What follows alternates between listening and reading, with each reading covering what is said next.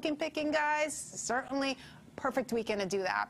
We got plenty of sunshine out there. Temperatures in the upper 60s. We were slightly above average. Newark, 70. I mean, normally this time of year, again, we should be topping out at around 65. So clearly, we're a little bit above that. Shirley, though, we're right on target, 65 degrees there as well. Tonight, temperatures bottoming out into the 40s. There will be some radiational cooling. We got that clear sky out there. Winds will stay nice and light throughout. And then as we head into Islip, eastern end of Long Island, you'll notice that temperatures will be a little bit above, more like the upper 40s. Generally speaking, especially the Pine Barrens tend to fall into like 30s this time of year. Taking a look now, high pressure again in control, widening things out a little bit. There's that departed system that brought in all that rain. Now we got that high in control. We got a couple areas of low pressures that we're talking about. This first one, it's going to be quite interesting. It looks like it kind of stalls out a bit. We're checking out the timing with this system.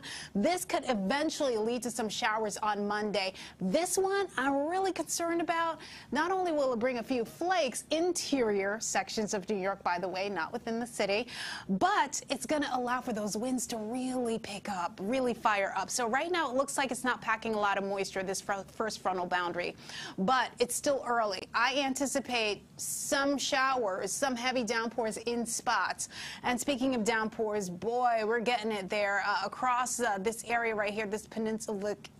I can never pronounce it, but it looks like Mexico. This thing right here is going to head further south. Carl is definitely packing a punch, maximum sustained winds at 40 miles per hour. So it's not a massive storm, so to speak, but it will do some damage in terms of mudslides and whatnot.